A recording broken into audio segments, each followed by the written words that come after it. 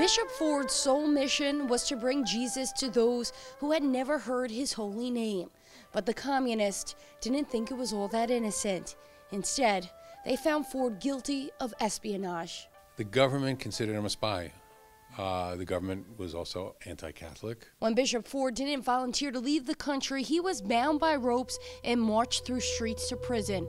Those who worked closely with him, like Sister Pauline Sticka, knew they were next. 27 miles that we walked. With guns to their backs, yet some Maryknollers weren't intimidated by the communists.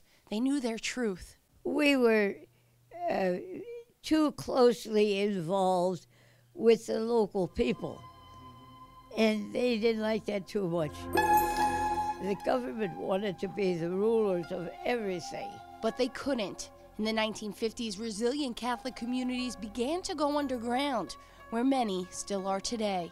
There's so little record, written record or even history of that time, and that's because if you wrote something down and that was discovered, that's a paper trail that can be followed. In prison, the always smiling bishop's health rapidly declined, and he died less than a year later. Certainly, his life was a life of love for the Chinese and willing to die for them.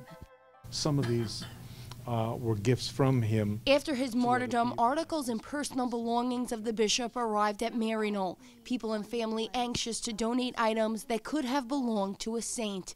Everything from books to soil and blades of grass from the spot he was believed to be buried. Imagine the faith of someone who thought to scoop up some blades of grass and a clump of dirt because that was the only thing they could do to remember this man.